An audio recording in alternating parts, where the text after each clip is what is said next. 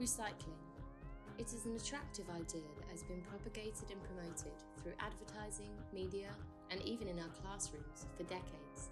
But the reality of where our waste ends up is not quite as pretty.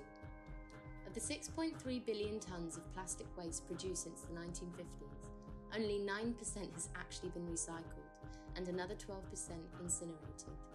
The rest has been dumped in either landfills or the natural environment. Let's start at the beginning of the chain, where households first dispose of their rubbish in preparation for collection. In 2017, the recycling rate for UK households was 45.7%, a small increase from the previous year. This amounts to 409 kilograms of recycling per person. After collection, our recycling is transported to a sorting centre where different plastics are categorised in preparation for the next stage. However, of the 7 different types of plastic, 5 of them hardly ever get recycled, and the idea that plastic is collected, sorted, and regenerated into useful materials is far from the reality.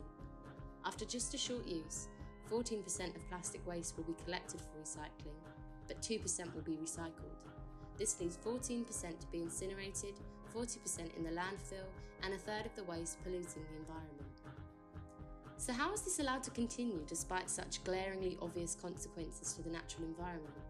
The answer lies in the industry that produces plastic and other materials. The retailers who sell it to us have spoon-fed us propaganda for years and years about the benefits of recycling because, quite simply, it keeps us buying. This is an idea that society wants to get behind because it gives us permission to indulge in our short-sighted consumer culture. The UK exports a whopping 60% of their recycled packaging, 40% of which used to be exported to China until they introduced restrictions. These new restrictions mean that the UK has to look elsewhere to dispose of their plastic, including Turkey, Malaysia and Poland. Now, these countries just don't possess the waste management infrastructure to deal with the waste sustainably. In 2020, the UK exported 688,000 tonnes of discarded plastic packaging, a daily average of 1.8 million kilos.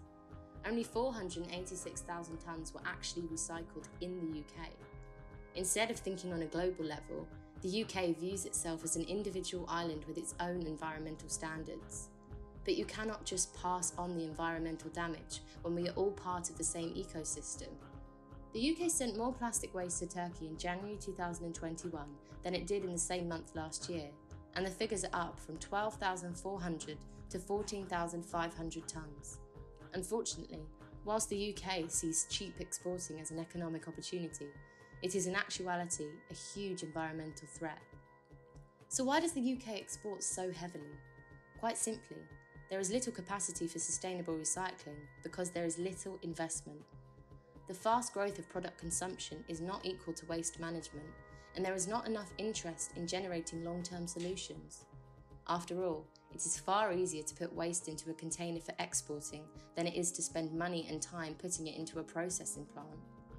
As long as money is prioritised over sustainability, the idea that our plastic is recycled into a new trainer shoe or an iPhone case will remain just that, an idea. UK recyclers only earn half of their subsidy for recycling in the UK, as only half of the materials are viable. Exporters, on the other hand, can take the whole ton and ship it off for recycling abroad and receive their entire subsidy. Of course, recyclers are then going to lean towards exporting. If we want to see changes in the way our recycling is managed, the UK government needs to make it worthwhile for people to keep their waste in Britain. Individuals are made to believe that as long as we do our recycling, we can consume as much plastic as we want.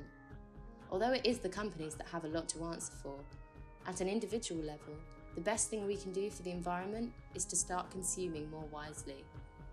Purchases of the products you buy are not going to be recycled, because let's face it, they probably aren't. Our actions have an impact on the whole world, and shifting the problem to Turkey isn't going to change that.